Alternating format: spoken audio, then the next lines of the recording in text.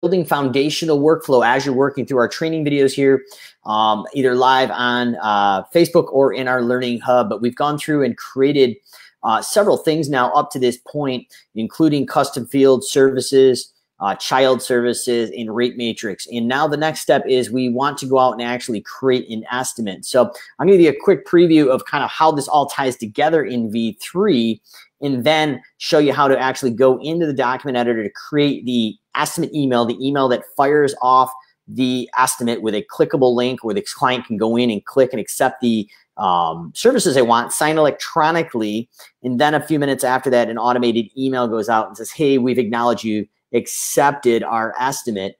We'll be reaching out to schedule it. So the two main things that we're going to be going over in this video is a quick overview of the workflow to put it into context where the estimate email and the acceptance email play in. And we'll go in and show you how to build those out.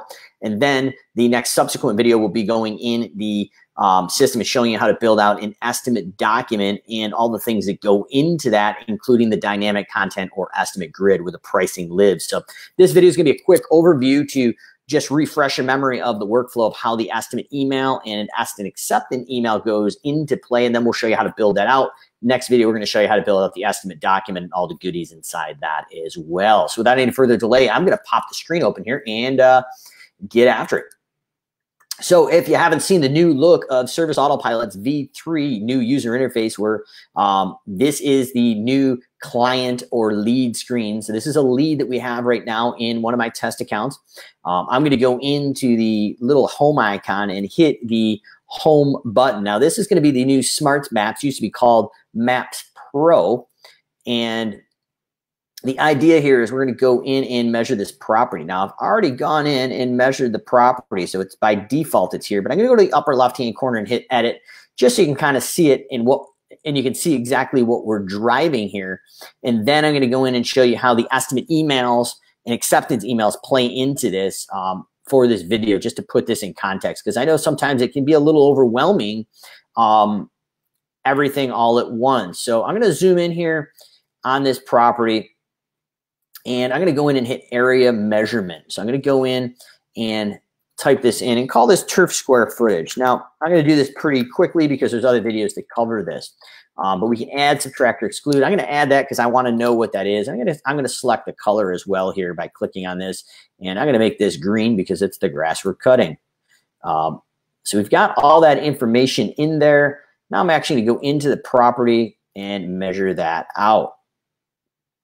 And not doing it with a whole heck of a lot of detail right now because this is just a demo of the workflow to connect where your estimate email and your acceptance email actually comes into play in the new V3 version 3 setup of Service Autopilot. So we've got that area there, and on the right-hand side, we've labeled it, and we need to go into property data.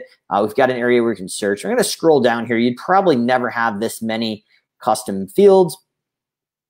But I'm going to go in and grab my turf square footage here and hit OK. And then that's going to load and save that data right here. Now the ability to add and exclude different things, but that's not what this video is about. But now we've saved that turf square footage. So I'm going to save the property. Check out the other videos. You can update property photos and other information on here so the team can see it on the team app. But after I X out of this here, I'm going to go in and actually create an estimate. So I'm going to go over to the estimate area here. And this is going to load in here, and I'm going to scroll in and grab a template. And everything we built out for our custom fields and services and child services kind of build into this. So if you aren't familiar with building out a template with your services, we do have a video in here in the Learning Hub or in Facebook as well to check that out. But I'm going to go into my leads here and hit apply. So what is happening here is it loads a pre-templated set of services with a pricing matrix or production rate-based system behind it. The key right now for the overview of the estimate email and the estimate acceptance email is we have automatically connected a document. And inside that estimate document, we've attached the estimate email and the acceptance email. So 3 to 4 parts now are all combined, creating time savings and creating an automated and delegatable workflow. So we'll get into how to connect that, but I want to show you what this kind of looks like for an email going out in an acceptance email, then we'll show you how to build those out. So I'm just going to hit lawn mowing to quote. I'm going to add our drive time by clicking the number 1 in here. So all the client's going to see is 3809 for the lawn mowing. So on-site plus mobilization. So I'm going to scroll down here and hit save. And we're obviously going to try to close them over the phone. But if we can't do that, we're going to email out this quote. This is where our templated email is going to come out. So we're going to go in and hit email, and it's going to load a pre-templated email. So I'm going to show you how to build these out in a minute. We'd go in. To and from is already filled out. Email subject line. You can have a logo. And the main thing in here is we've got a clickable quote link that will merge in here. We've got some clickable buttons and our lead letter, the 5 or 6 main reasons why our business is different. But the main idea is we have marketing content that's preset, templated, ready to go. You can customize it on the fly, but ideally you just want to set it and forget it. So we're going to go in and hit the send button, and that's going to fire off that email. Now I'm going to go over to my other screen here and pull up my email and actually open this up so you can actually see what the estimate email looks like. So as we're thinking about this, though, there are going to be 3 distinct parts to this process. And they're going to be the estimate email, the estimate document, the acceptance email. Those are the 3 main parts. And inside the estimate document, we have a thing called dynamic content or pricing grid. And that's where it displays the pricing. So this video is just the 2 emails. We'll go into the later part in a subsequent video. So as I pull this over, this is the actual email. So now I am your future client. So this is the email that we're going to show you how to build out here in a few minutes. But the idea is now your client can go in, or future client, click view my proposal, and that pulls up this estimate document where everything is in here, and they can click and sign for the service. 3809. There's a playable video in here if you want. We'll go over the details how to build that out in our estimate document videos. And then they can scroll down, accept, sign on the dotted line, print their name in, and hit accept. And within about 2 to 3 minutes, there's an additional email that automatically fires out that we're going to go over, and the consumer gets the acceptance saying, hey, we've acknowledged that you've accepted our estimate. So when we go into Service Autopilot to make this happen, we need to go into the gear icon. We need to go into the document editor and add a document. Now, if you need some help or you just simply don't want to do this, contact us at Simple Growth. We have a package with both estimate emails, the estimate document for leads and clients, all bundled together in a done-for-you system. And we can get that knocked out in probably about an hour for you. So first thing we want to do is select a document type, and it is a client email. And we can name it. So estimate test email. And we can put a description in. The subject is the email subject line. Your requested estimate, whatever you want to do there. And we're going to hit save. Now, the next thing is this document editor is going to open up. And it's a drag and drop builder. So we're going to go in. You can use one of the templates here if you like. I'm just going to use a blank template and show you how to put this together. So this is the same exact process for the estimate email and the acceptance email, but those are the 2 different documents that we're going to want to make at this point.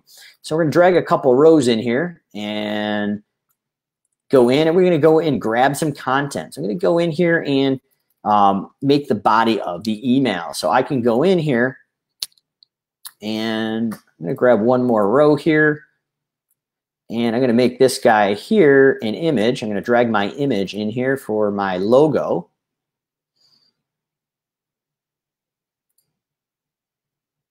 And this right here would be my body of the actual estimate. So I'm going to go in here and just copy and paste this right here for time's sake. And drop that in here. Now, obviously, this is not everybody's first name. So I'm going to delete that and go into merge tags and grab client first name and merge that in. And then in addition, I could say click here to view your estimate. And we also want to go back to the merge tags, and this is going to be the estimate link. right here. And then we can close it out and put thank you or sincerely, whatever you want.